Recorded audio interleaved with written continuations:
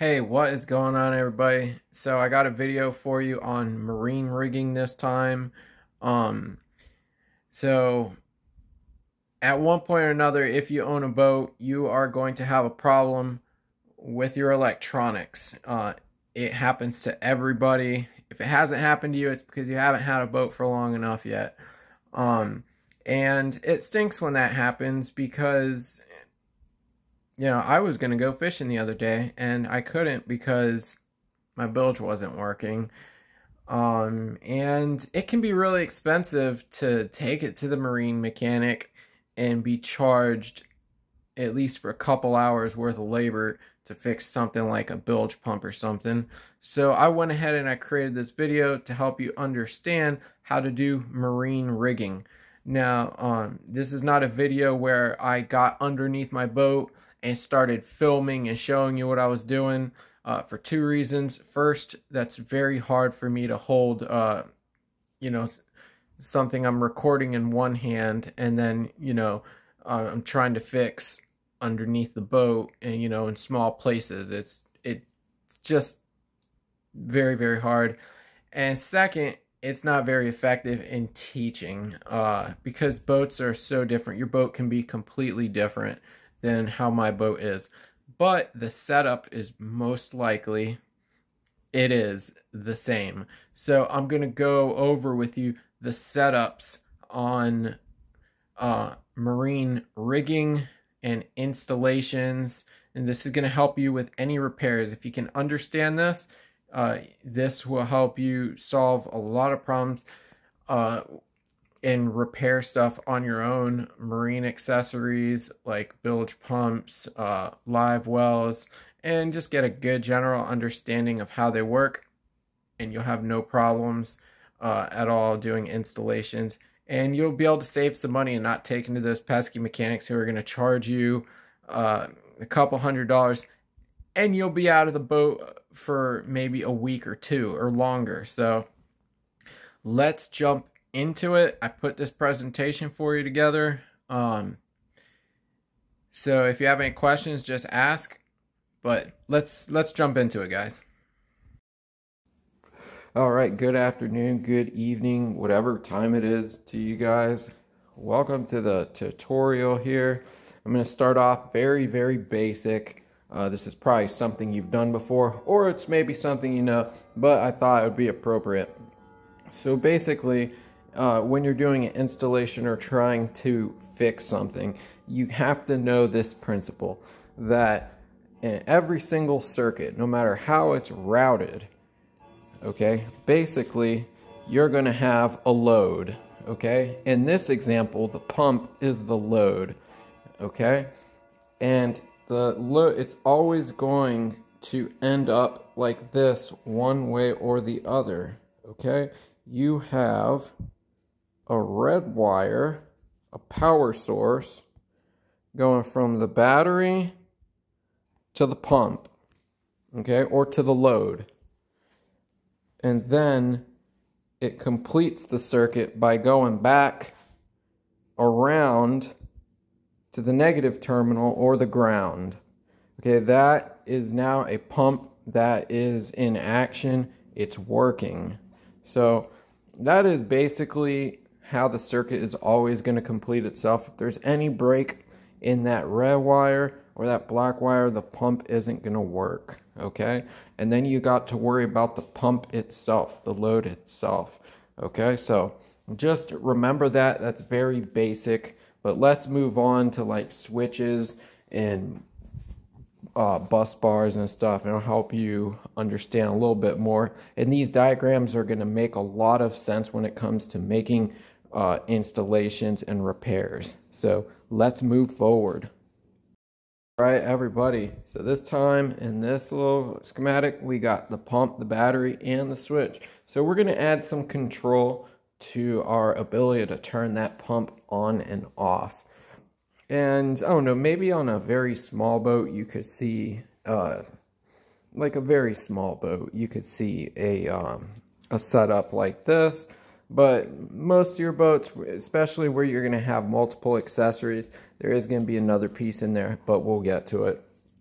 So as mentioned before, that pump is basically got to get a hot wire to it.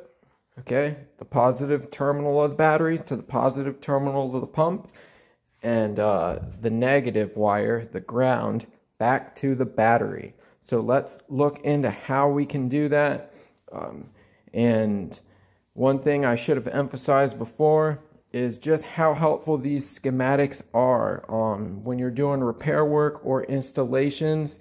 Sometimes it's a great idea to just draw up a schematic real quick and look over it, especially when you're doing installations. Maybe save the schematics and stuff. It's going to give you a guidance for repairs and installations. I promise it'll make it a lot easier. But let's just go ahead and jump into this, okay? How are we going to get that pump working with that switch? Well, so this is what we're going to do, guys. Keep in mind that switches on boat accessories are usually going to be positive. So that means there's usually going to be red wires running to them, the hot wires and stuff. There are certain instances where switches are ran with a ground, but in this case, it's always going to be hot wires when it's like marine accessories, like live wells and bilge pumps and stuff. But anyways, I digress. Let's move forward. Okay, guys. So in this case, we are going to have our battery run to let me change that to a red. We're gonna have our battery gonna run to that switch. Okay? And that switch is going to run directly to that pump. Okay, that's going to be the red wire of the pump. Okay, so we got power to the pump. Now we got to complete the circuit. And it goes to the battery. So now we have the ability to turn that pump on and off with that switch. So you can see here automatically where are the failing points. Okay, if there were to something that can go wrong. You got 3 wires, you got a pump, you got the battery itself, and you got the switch.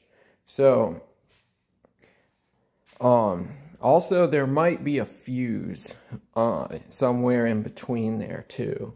But I think that should help you out in boats where there's multiple accessories. We can't have wires running all over the place like that from the back of the boat to the pump to the battery. It would just be too much of a mess.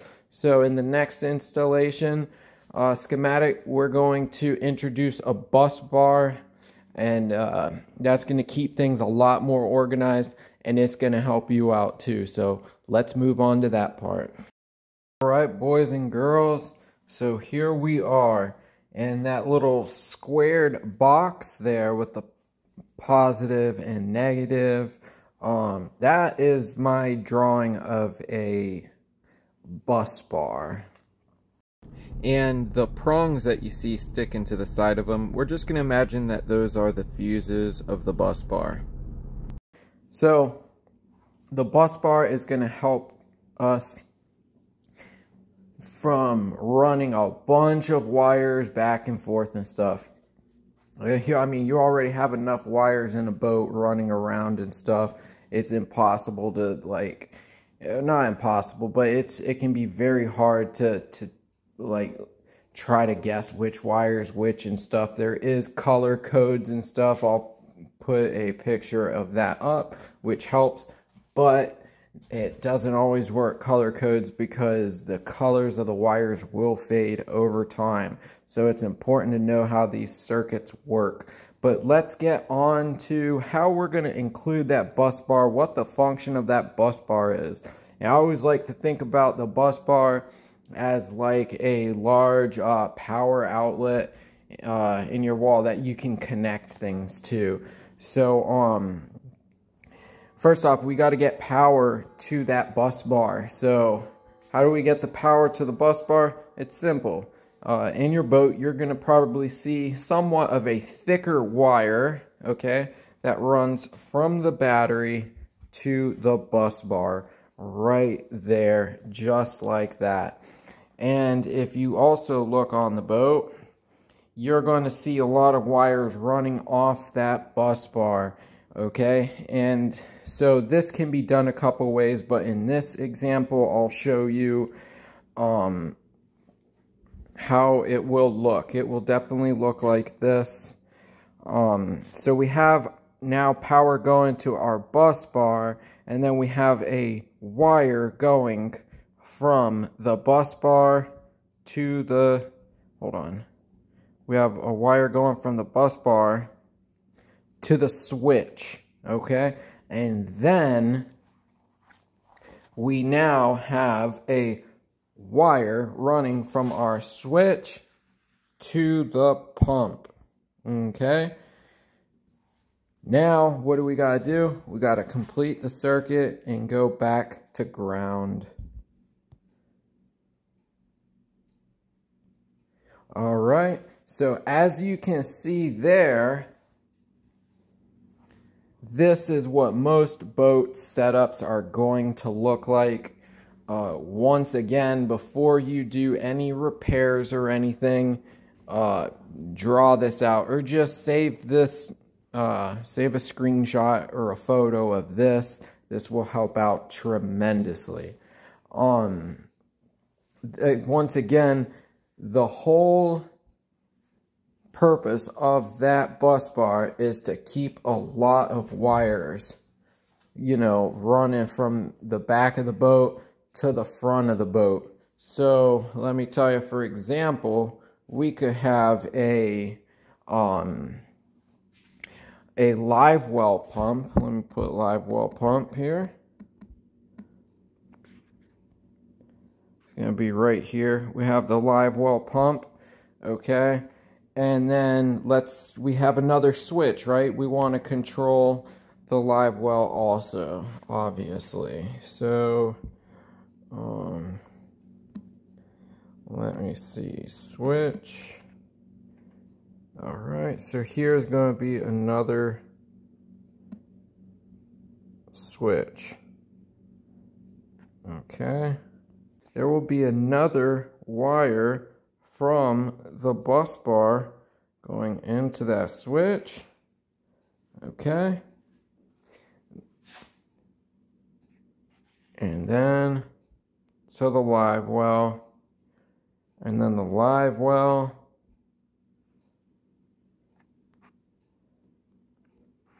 back to ground.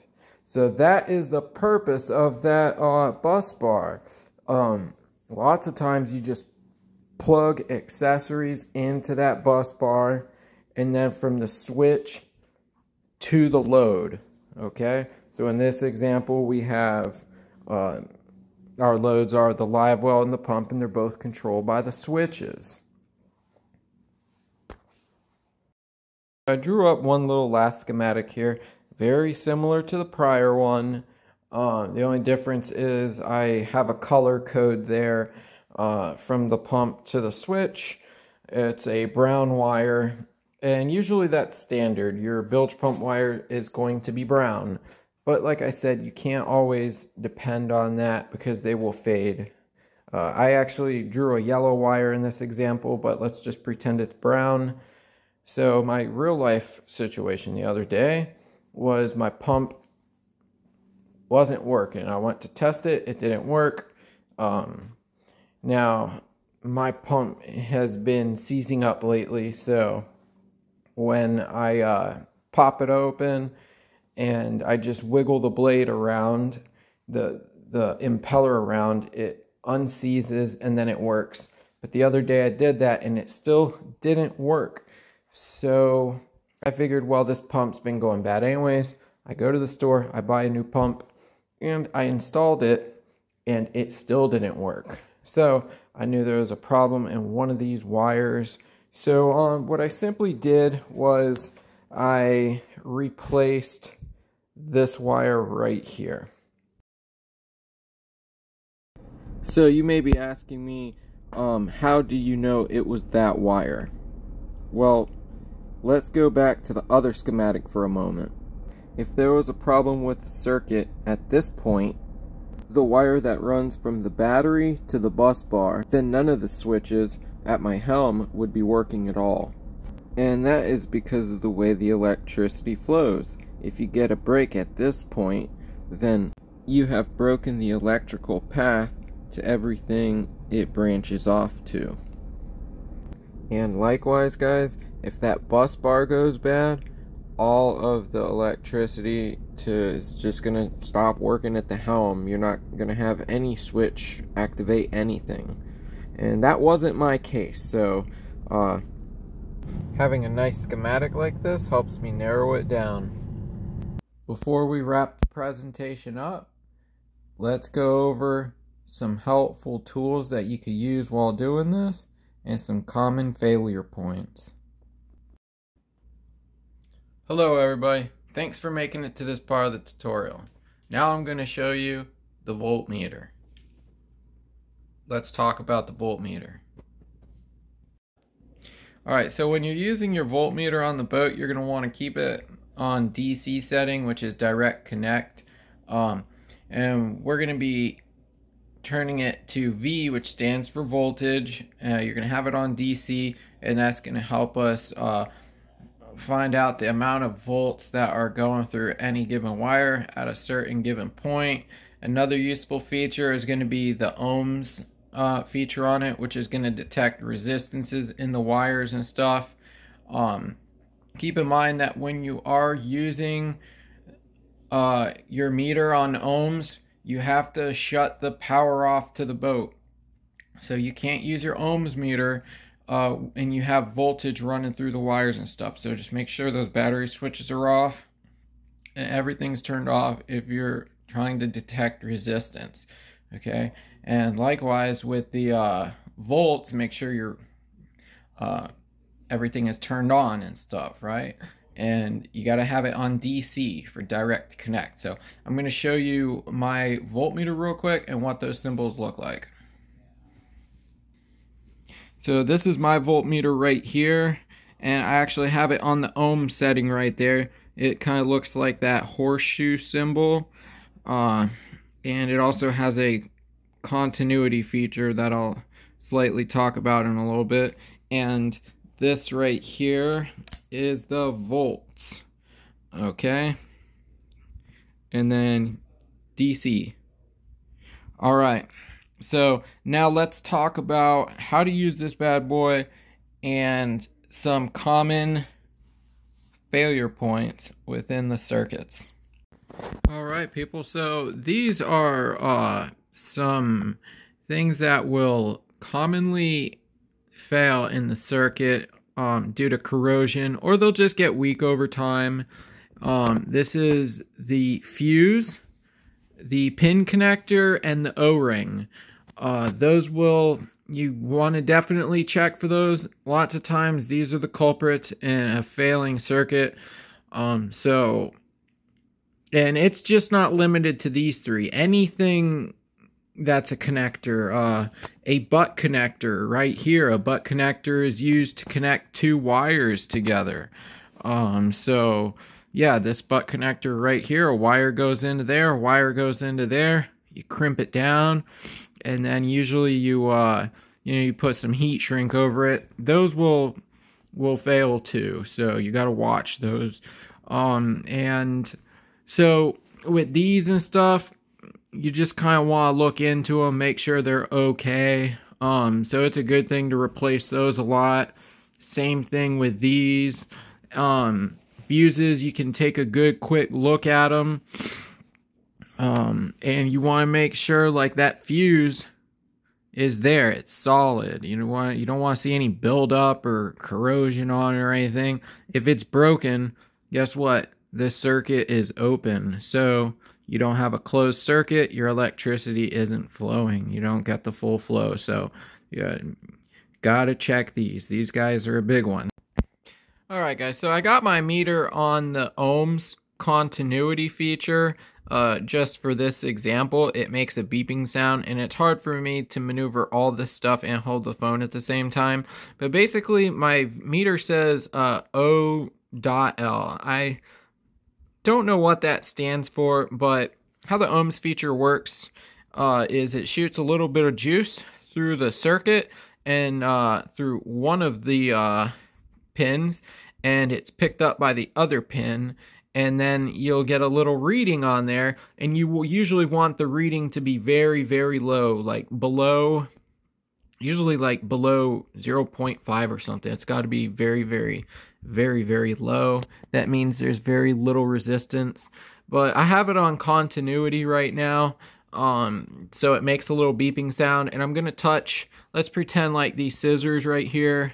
This is one point of a wire, and there's another point of the wire, and these are two, this is one, this is the back of the boat, and this is the beginning of the boat, for example, right? It's the same wire, right? We're just gonna touch these 2 points right here. Okay, hold on, gotta touch them, and then you're gonna come and see over near my meter, right, that it's no longer on OL. It's at like 0.3 right there, 0.2. You see? If I lift up, it's on OL. It's not sensing anymore that juice flowing. Now I touch it again, and it goes back to 0, right? If you want, you can, I'll put it on on the feature where it makes a beeping sound. Hold on. I gotta change the mode. Yeah, okay, so it's making a beeping sound. You can hear that. So it's checking for continuity. So supposing that's a wire right there, you can find the same wire from the back of the boat running maybe through your boat, and then all of a sudden you see a wire at the front of the boat. You can test to see if it's the same wire. Alright guys, so I know this presentation is starting to get a little long, so I'm going to try to wrap it up here. I hope that you are getting as much out of it as possible, but I just have to finish off with a little bit of volts. So let's go over voltage, checking voltage real quick.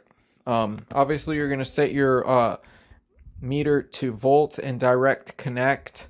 In this example, this is going to be the battery.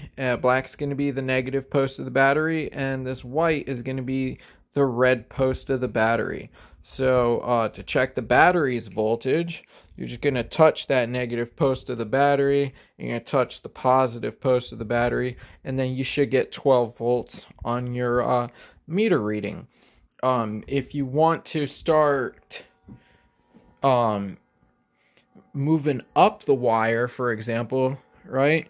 If you can like test right, let's say your next component is right here, right? It's the bus bar and the fuse, right? Let's say you test right up here, the bus bar is good, right? But then you test over here, right?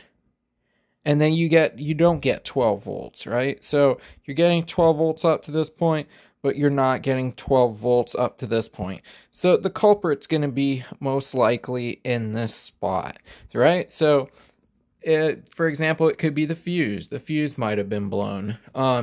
If you are getting 12 volts, like up to this point, but you're not getting 12 volts up to that point, maybe it's this butt connector right here. You might solve a big problem if you just replace that butt connector. Now, I can tell you, if you are getting 12 volts all the way up to that point like that, well then at that point, you either have a problem with this, okay, or you got an issue with your wire going to ground. If that was the issue where it was your ground, you would take the positive pin and you would put it on that battery post, and then you would start checking up the ground wire or the black wire to make sure that you're getting 12 volts up to a certain point. Same way, except you got the leads reversed. But yeah, if everything does check out, guys, then you're getting 12 volts up to this point just fine. Then it's gonna be your pump. So scrap the pump, get a new one. All right, so I think that's gonna do it for this tutorial. I hope you enjoyed it and learned from it. And if you have any questions, just ask.